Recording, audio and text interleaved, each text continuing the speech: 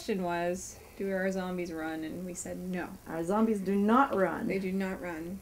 Because running, according to Simon Pegg, takes the psychological danger of the zombie and our inability to avoid them and transforms them into an immediate danger, which is far less interesting than the character development that you get from the psychological of people not being able to avoid zombies on their own.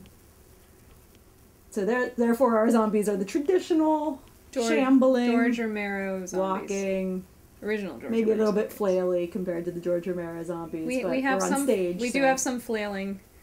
Not a lot. They stagger a little bit more than they shamble. Yeah. You kind of need flailing when you're in a smaller setting like that. Because the flailing fills up more space. Well, it's theatrical zombies. Yeah. Theatrical means bigger. The important thing is for the Movie audience zombies to is be less. able to. Audience needs to be able to tell the difference between the zombies and the humans. And some of that, as our venue increases, it's a good thing we built that in because now in a larger space, we need the zombies to be able to really act different from the humans in such a way that the audience, even if they can't make out the makeup effects as distinctly, will be able to say, that's a zombie, that's a human. Because makeup changes in mid-stage are kind of hard to do, so it's better if someone can portray, I'm now a zombie.